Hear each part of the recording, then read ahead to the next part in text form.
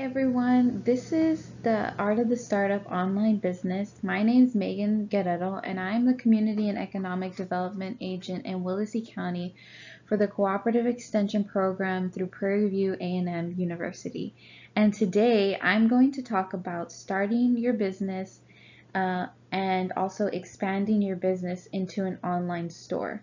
So through the presentation, I'll go through the startup process and I'll also cover what a mock website looks like.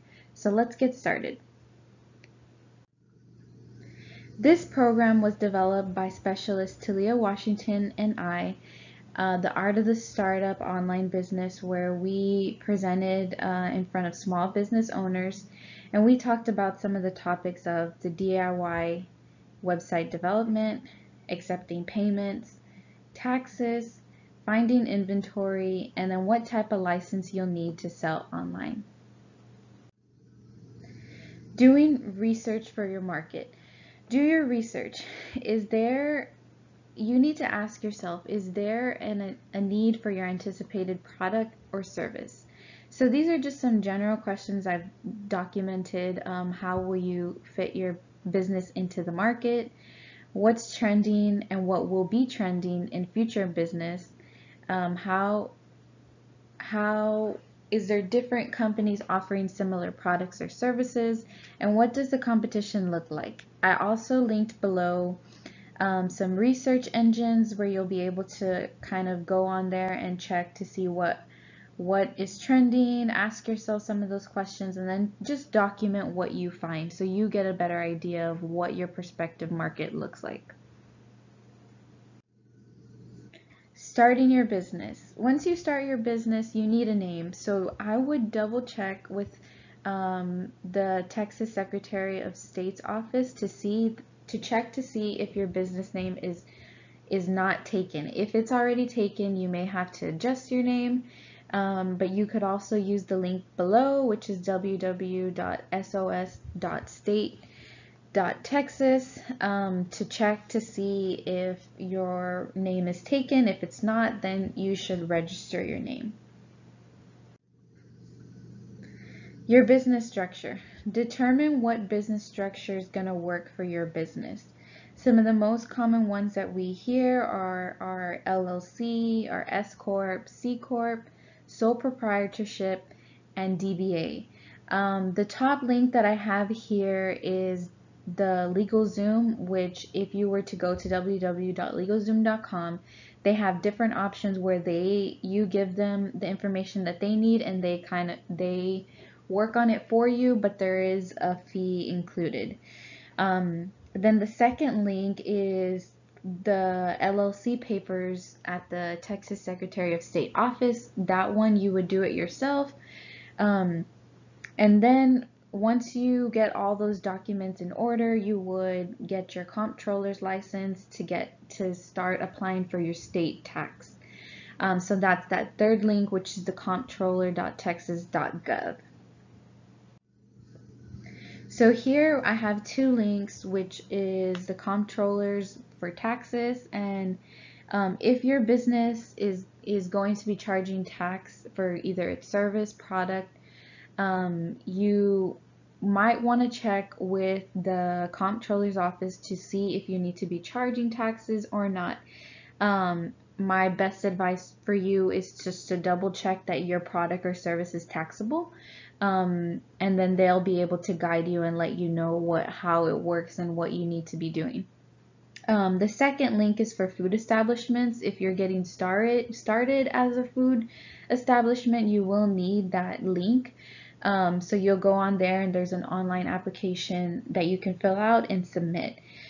In the image below, we have our our sales tax license and permit. So this is what the Texas sales tax permit looks like.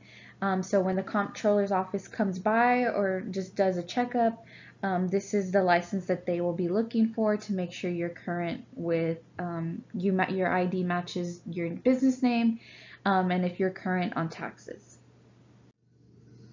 In our second addition to that slide is applying for a permit. So if you're a new business, like I said, you will have to check with the comptroller's office to double check if your product or service is taxable. So there is, in the first image, we have the person going to the comptroller.com. Then we have them here as a returning user login. So the returning user login, it'll either show if you've already registered and you're just continuing your business, you would just sign up there with your username, your user ID and password. And then if you're new and you're creating one, you would click sign up, and then the third image below is the first time user creating a profile. So you would put in all the necessary information to create those documents, and then the next slide we'll talk a little bit about paying taxes. So filing taxes. Filing taxes, depending on your business, it could be quarterly, it could be yearly. So you would file an original return when you're filing your taxes, and that once you set up your information, it should tell you whether you're filing quarterly or you're filing yearly. So you'll want to check with that as well with the comptroller. You would file, in this example, it's showing quarterly. So we would file original return, and then we'd go to our second document, which is they are paying their taxes for the pay period ending in 10/31/2017, and their due date is 11/20/2017. So they'd click on that where that little blue dot is, and then we'd come down and you would fill out the necessary information for the original return. And then in the last one, we will, once you have all your information from your accounting documents showing all your total sales, your taxable sales, and your taxable purchases, you would click continue, and then it would generate what you would be paying back to the comptroller's office. And then if there's other payment methods that need to be established, then that would be once you enter all your necessary information. So taking payments. In taking payments, these are some of the common ones we hear about, which is Square, PayPal, Shopify. And so with this, I linked an article on how to get started with Square, since today I will be showing a Square-powered website. And this is a tool that's very easy to use because it's an accounting system as well as an inventory system, and I powered my website with all of that. So this is going to manage everything. It'll have all my inventory, it'll have my accounting system, and then it's also going to be powering my online store. So all those three linked together will help me keep track of everything I need in my business. So that getting started link, Square, will show you how to get started and what you need to be doing to get everything working and to your liking. So inventory. With inventory, I used to own a boutique, and so we would buy everything wholesale, and one of the places that we would buy our inventory from was Fashion Go. So that has all types of vendors. It has women's anything. They have men's, kids, and more. So we would buy everything there through our Fashion Go. And then if you're making homemade products, which are the pillows below, if you're making soaps, whatever it is that you're making, you know where you're going to be getting your supplies from, or your inventory, or even if you're providing a service. So on the next slide, I'll show you what the mock website looks like. And this is basically showing what it looks like on the home page. It shows that you can shop now. If you were to click shop now, it would take you to shop all, and it'll show you my inventory. And so here I have a quick little video that we'd be able to watch. Here we go. So now we're on the home page and we're scrolling, and then we're going to click shop now.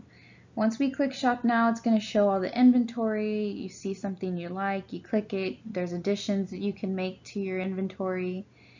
This is going to show you another pillow, and then you're also able to add to the cart and then buy with Google Pay. There's a lot of additional features you could put on there. And then it takes you to my about page. This is basically our story. It's copyrighted. So that's how my Square website works, and that's how I set it up. Again, this was a mock website that I created. And then in part 2, I plan to do where I can show you how to create the website. So then next, after we have our website powered and up and running, we go to our marketing. It's important to use our social media platforms to our advantage, such using Instagram, Facebook, Twitter, Snapchat. There's a new platforms coming out, so it's important to stay up to date with marketing. Using these live features, such as using Facebook Live and Instagram Live, to promote your products or to talk about your mission and your story a little bit more, so people know and you're able to get your name out there, but also communicate with your customers through these features. Brand representatives and brand ambassadors. One key thing about brand ambassadors and brand representatives, they go hand in hand with discount codes, because what happens is we can say, hey, if you want to be a brand representative of our company, we'll give you a discount code, you share it to your following, and we'll, in return, we'll send you some merchandise. Or there could be where, the brand representatives gets a certain percentage from sales when their following uses their discount code.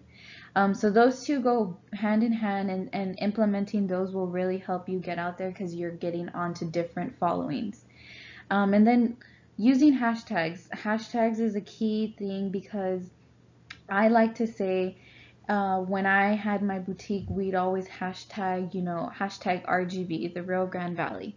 And using that hashtag, we put Rio Grande Valley Boutique. So if we were to go and talk to somebody and say, hey, we're from the RGV, and then they may not be able to find us on our following, but maybe use the hashtag to follow us, to find us, then they'd be able to find it because we've used it. And so they'll be able to find our page, follow us, and then come back for future posts. So hashtags are super, super important. So after we start marketing and putting our name out there and our brand out there, we're ready to launch. And so here I just have a ready, set, launch.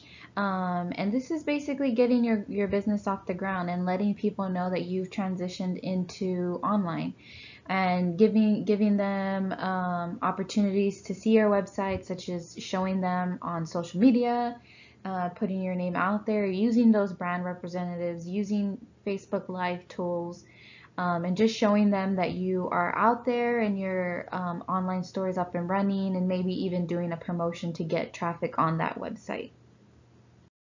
Thank you guys for joining in this presentation today. I will be doing part 2, and that'll be the development of the website, just to give you a rundown on how everything works with the Square website. It is a free website. You can make upgrades for additional fees. But overall, this presentation was just to bring awareness on the online opportunities there are. And if you have any more questions, please feel free to comment. And if you have any more questions, I can answer them via email, or you can contact my office number, which is 956-689-2412. Thank you.